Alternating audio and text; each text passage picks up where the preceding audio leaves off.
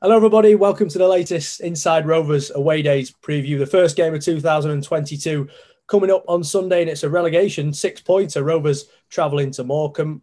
Joining me to looking ahead to that one, editor of the Doncaster Free Press, Liam Hoden, and Morecambe's head of media and communications, Ryan Daly. Liam, a massive game for both teams, particularly after Morecambe's result against Crewe in midweek.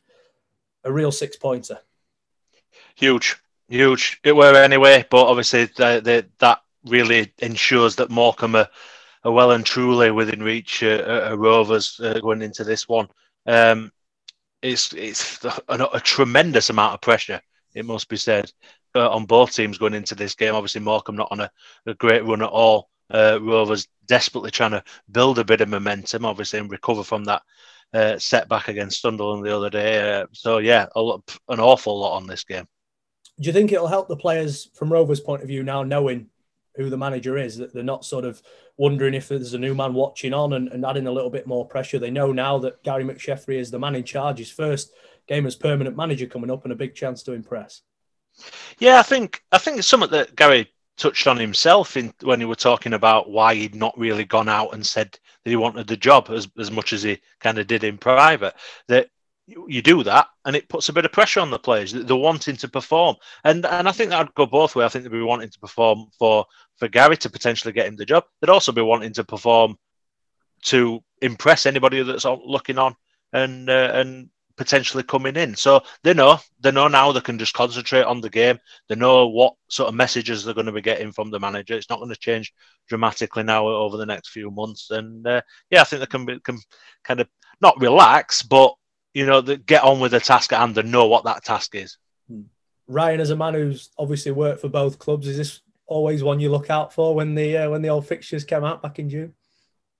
Yeah, I think me and you were straight onto each other, weren't we, about who was going to get what points, and you proved me right in the first game by winning back at the Keep Moat. But yeah, I love. Obviously, I've got a lot of time for Donny. I spent a lot of years there with yourself and Hoden and the rest of the team there. So regardless of how this fixture comes about, I always keep an eye on Donny's results. I like to see him do well just because, like I said, I've got a lot of people who got a lot of time for there, and unfortunately we both find ourselves in this horrendous position where League Two looks like it could be a fun bus for both of us. Hopefully that's not the case, but no, it's a fixture I always look out for, and I'm looking forward to seeing everyone on Sunday. Morecambe had a decent start to the season, didn't they? Maybe finding it a little bit more difficult more recently. What do you sort of put that down to? Is it just a case of the level, and you look at some of the teams in the division? Yeah, 100%. I think the application of League One is such a different animal to what League Two is. I think there's a lot of changes in this squad. I think there's 19 new signings from Stephen coming into the building back in June. New manager as well, obviously, is not really something you see when you get promoted to a new division. You normally see a lot of the core squad sticking together and the manager also being in place. That wasn't the case. You had to adapt and evolve. We've done that. We started off so well, and then all of a sudden it's come 360 or 180, sorry, and it's one of the things that you kind of would have expected at the start of the season for Morecambe to be in this position, unfortunately, and that is the case. I think if we would have started off how we are now and maybe picked up a few results here and there, that probably would have been more befitting. That's not the case. We find ourselves in the relegation zone, firmly in a relegation battle now after missing out in midweek, as you said, and we just need to start picking up results sooner rather than later. There's been a big reliance on Cole Stockton, hasn't there? As expected, 16 goals this season. He missed the defeat against Crewe. How big a blow would it be if you were to not have him on Sunday as well? I think it just gives everybody else that little bit of momentum. You see that Cole's not on the team sheet. It happened against MK Dons and they ran out 4-0 winners. Happened again on Wednesday night. Crewe 1-2-1. I think it just gives everybody else that extra sense of, the main man's not playing. Because you're taking 13 league goals out of the team then. And our next player, who's Adam Phillips, on 5, he got injured as well last night. So, yeah, he is one player that we are heavily reliant on. He reminds me of very much how John Marquis was when Donny went up in that League Two season. They're both very similar players. Get their back to goal, hold up the play, bring others into play. And you take out a person like that who is so good at what he does, and it's obviously a big miss. Liam, we saw how young a team Rovers had out against Sunderland the other day. it's only going to stay like that, isn't it, for the time being at least? You expect perhaps Galbraith maybe come back into the fold, and maybe, given that Joe Dodu left the field before the end of the game, there could be a rare start for Omar Bogle as well. Yeah, and to be fair to Omar, he did well when he came on. He said on at half time the other day, he provided a bit more presence. He won his headers. I still think he looks a little bit in that kind of raw phase that you do when you've not played any football for so long. But yeah, he's got an opportunity, and this is it now. Gary McSheffrey coming in and bringing him back into the fold presented him with an opportunity. He's got it. Will there be potential suitors for him in January? I don't know, but Rovers could still look to perhaps move him on. This is an opportunity for him now to stake a claim and go, look, whoever you bring in this month, I want to be right up there with him and competing. We've seen when he first signed a year ago, we saw what he's got, and he impressed in those first few games before he had that bit of an injury. So it would be good to see him. But yeah, it's good to see him kick on. It will be a very similar team, as you suggest. I think, fingers crossed, Ethan's kind of shook off those last few bits from COVID that have kind of hampered him a little bit, and he can be back in the team because he's so important, and so particularly when you're going to have a bit of a battle in midfield, very combative player, very calm head, and I think Rovers certainly missed him against Sunderland the other day. Given that Rovers have taken some of the opportunities against teams around them, Ryan said earlier on, obviously the reverse fixture, Rovers won 1-0.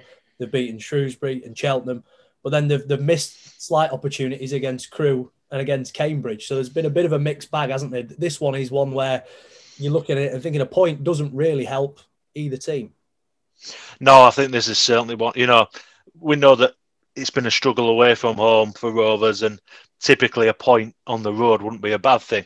I'm not saying it would be a bad thing, but it won't be that great, really, in this, as you say, in this one. Rovers need to be winning games. These next two against Morecambe and Fleetwood, these certainly are the big games that they've got to be winning. We saw against Shrewsbury, got that win, although they've gone on and won a game since and kind of put a bit more of a cushion back there. It dragged them in at that point.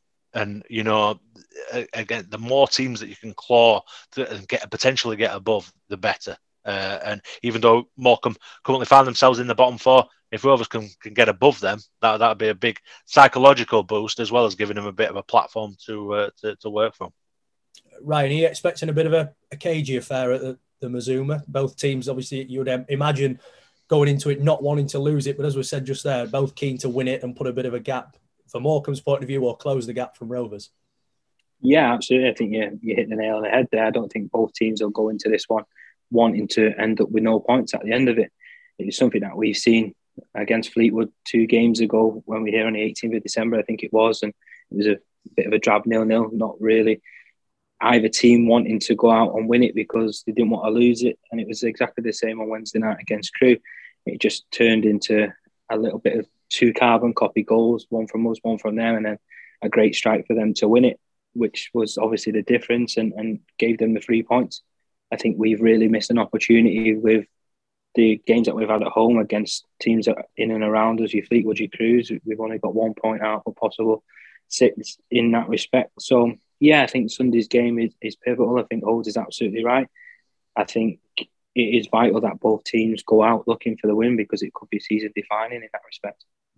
How does Morecambe's style sort of alter depending on whether you have Stockton up front or whether you don't? Because he's such a big figure, isn't he, to aim for, particularly with Rovers having a young back line as well. We saw he nearly got Morecambe a point at the Eco Power a few months ago, didn't he?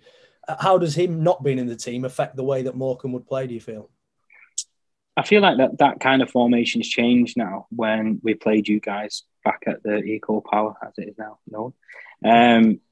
We only played with one up top and with Stockton kind of being that focal point, and he had others around him such as Wes McDonald and Arthur Nahua and whoever else was kind of ebbing and flowing between defending and attacking in that midfield three.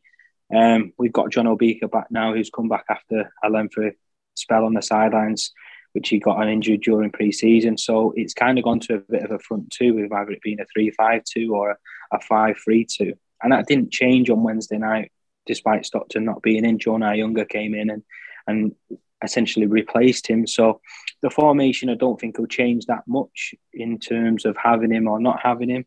Obviously, we're kind of hoping that we do have him on Sunday because we need the goals back. We need that little bit of a presence up top. But yeah, him and Jonah or him and John Obika, whoever it might be, that'll be alongside him. It's going to be 2 target men up top and try and get the ball into him and try and get around him as best as you can.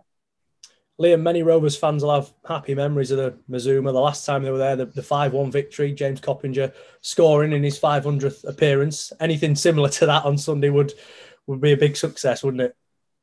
It'd be massive. Can you imagine what a game like that would do, given the first game of Gary McSheffrey's permanent tenure? I can't imagine that it will be like that. You know, the two teams are in very different places than what they were on that occasion, but hopefully a really happy day for Rovers and a real chance to start this new era as it is now on a bang. Ryan, go on then. I know you've got a foot in both camps, but with your Morecambe hat on, how do you see it going on Sunday? It's a difficult one. I feel like I'm less confident after Wednesday night's result against Crewe. I think if we would have came out of that, I wouldn't even have liked to point, to be honest. I wanted all 3 just because I feel like we needed it. I think it'll be in exactly the same game to what we saw here against Fleetwood. Be cagey. I'll take a scruffy 1-0 if that was on the cards. Liam, would you like something similar, but in the Rovers' favour? Yeah, again, you kind of take anything at this point, but as long as it's a win. I'm after that Shrewsbury performance in both aspects of that, and obviously it's going to be a similar sort of game. I'm quite confident that Rovers can go and get some, but like I said, I would take a scrappy 1-0 win if that was on offer.